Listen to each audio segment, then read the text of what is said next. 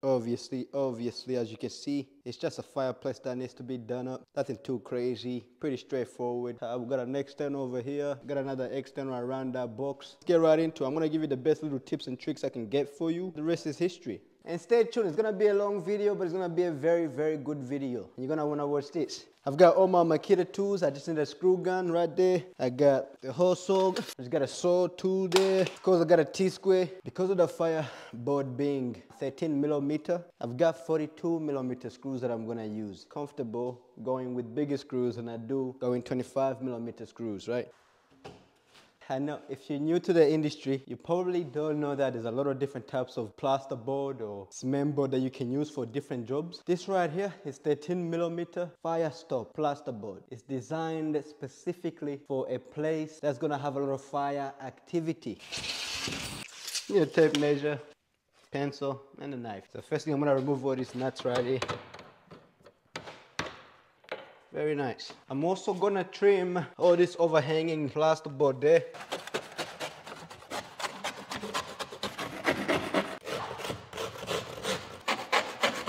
I'm gonna go ahead and start measuring. So you just wanna measure from timber to timber. You wanna get the center of these guys right here. I'm gonna measure around this black bit, not actually the silver bit. Obviously, I'm gonna come from the timber, not of the plaster, because that's not where you wanna be. And just measure to the center of this box, 272 type measurement.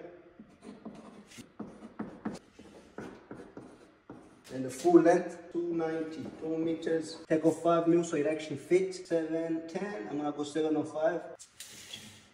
1400. I've got blocks on the ground so I can come off the block to get the rest of my measurements. So this is the other center of that and the height of this, right? You gotta have something on the ground and measure off that. 590. And for this bolt right here, it should be the same, but I'll double check. So I got 1190. Damn, that's not good. I have a little situation here that we have to fix. So the height of my plasterboard that I'm gonna be using today is 1200 high. And the height of the ground to where this lands is a little bit over 1200. If I had a joint there, it'd be like, I'm gonna start with the top instead. 145, 1950, 2095, 255. That's what the measurements I need. 145, all the way here, 2095. This is the full piece right there. I'm gonna slash that all the way through. Now I got my line up here. I want to mark my height. Before I snap the top piece, I'm going to go through it with my knife again. Now I'm going to start snapping and cutting everything. Very compact plasterboard. Very hard to cut. Gonna kind of trim the top a bit. I'm going to quickly glue it. Extra strength.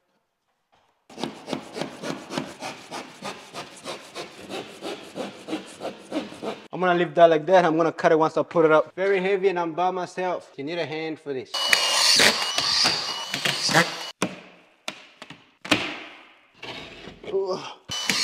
This is the piece I'm gonna need to finish off that bottom. Woo! If you're new to this page, I suggest you watch my how-to videos that I make daily. I definitely have a lot of videos on how to hang plasterboard. 1500.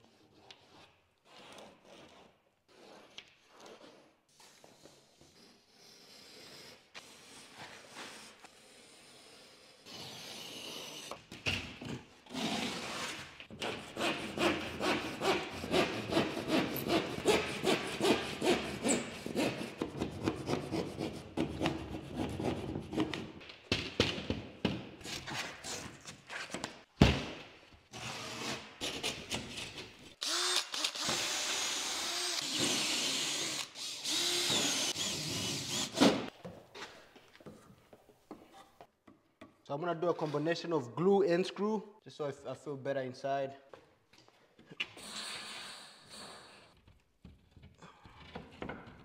Cool.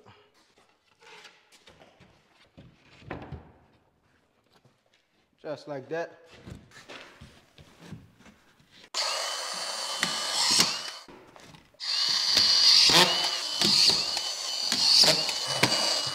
All that is left is just these little pieces on the bottom. And that day 705 by 5.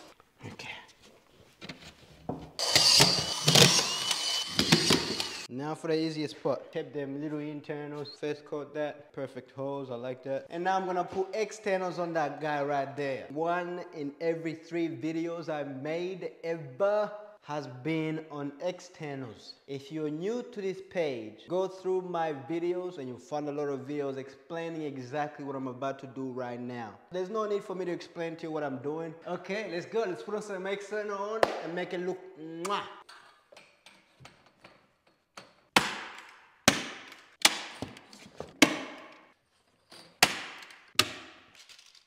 Add on 2 millimeters.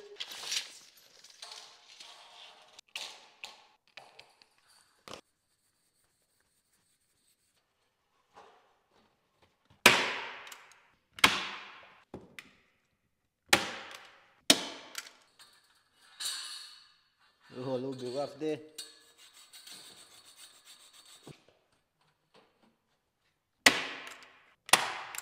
Now you're probably wondering, how come I did the outside of the XC, but I didn't do the inside, like I didn't staple the inside? I know that's what you're wondering, so I'll tell you.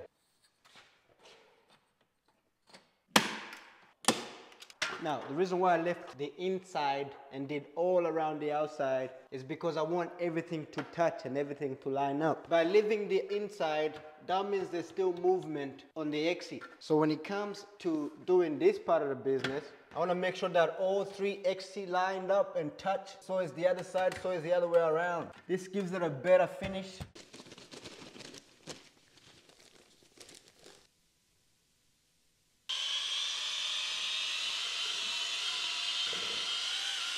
Come on, let's go.